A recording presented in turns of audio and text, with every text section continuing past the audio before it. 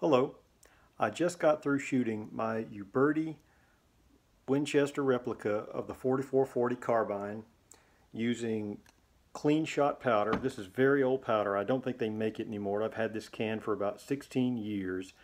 It's a black powder substitute. I loaded about 25 grains more or less in 4440 shells, Remingtons, with a 200 grain hard cast 100 supply bullet, compressing the powder down. Went out and fired it, and it averaged about 1,230 feet per second out of a 20-inch barrel. And I just broke down the side plate for the first time, and I'm amazed on just how clean this gun is. This is some pretty dirty powder I'm shooting. If I shoot it in anything else, like for example this Pieta 1851 Navy, it's so dirty, it's unbelievable. It's a chore to clean it up, and you want to clean it up right away because that stuff is corrosive and it will cause rust and all of the kinds of problems if you don't get to it pretty quick. So anyway, with that in mind, I thought, well, let me just break this down and clean it. And the minute I got in here, I was amazed on just how clean this is. I mean, there's almost no powder at all, no residue, nothing in the on the rod or in the action, in the chamber. It's very clean. That's pretty impressive.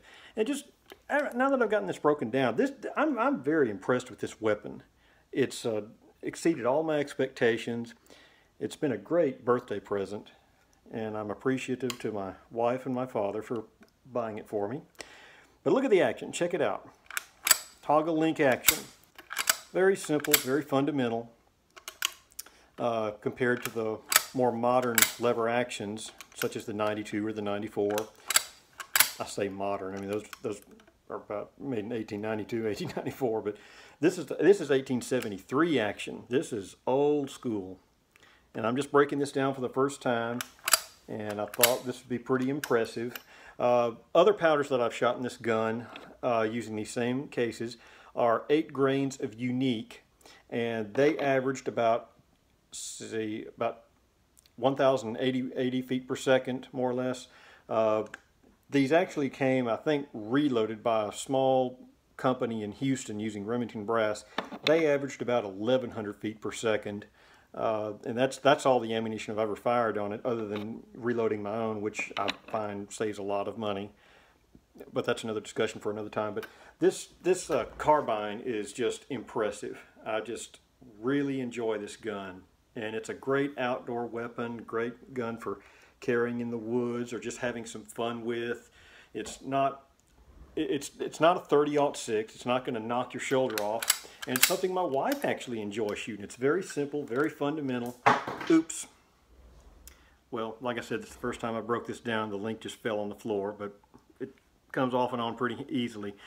But anyway, my wife really enjoys this gun. It's very simple to operate, and as I was going to show you before that fell out, the loading gate's right here. You just feed the cartridges in, cock the lever, and go to work. It's very simple, very fundamental.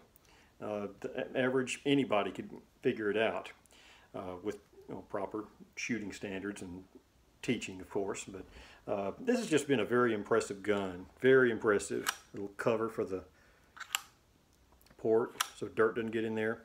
But anyway, I just wanted to share that. I appreciate you watching.